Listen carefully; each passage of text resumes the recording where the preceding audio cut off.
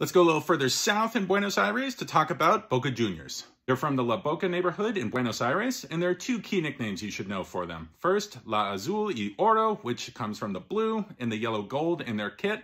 And second, Los Seneses, or the Genoese, which comes from the fact that they were founded by immigrants from Genoa in Italy. They haven't always worn blue and gold, and I love the origin story about how they got it, because legend has it that back in 1906, they were playing another Argentinian team who wore the same kit as them, and the goal of the match was to decide who got to keep wearing that kit color.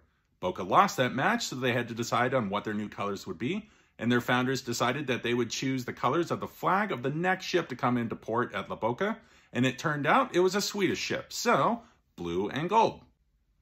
Their badge itself is pretty straightforward as a shield with blue and yellow around the edge and the letters of their club, Club Atlético Boca Juniors. And they can put a lot of stars around their badge because of the amount of titles they've won, but they don't. They put it within the badge.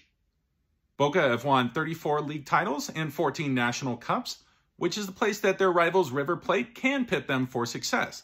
But they can't compete with them when it comes to international titles, and neither can most clubs in the world, because that's where Boca Juniors have 22 international titles. The only clubs in the world that have more are Real Madrid of Spain and Al Ahly of Egypt. Boca play at the Alberto Armando Stadium, but nobody calls it that. Everybody calls it La Bombonera, or the Chocolate Box, which is a weird name for a stadium, but it ends up making sense when you see it, because three sides of the stadium are sharp vertical tiers of seats, and a fourth that is just a vertical set of box suites.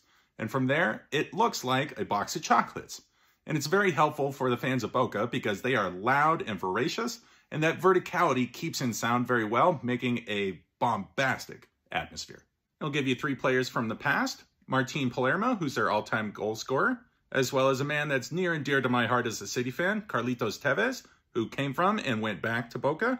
And in a similar fashion, although he only played about 70 games for Boca in leagues, Diego Maradona.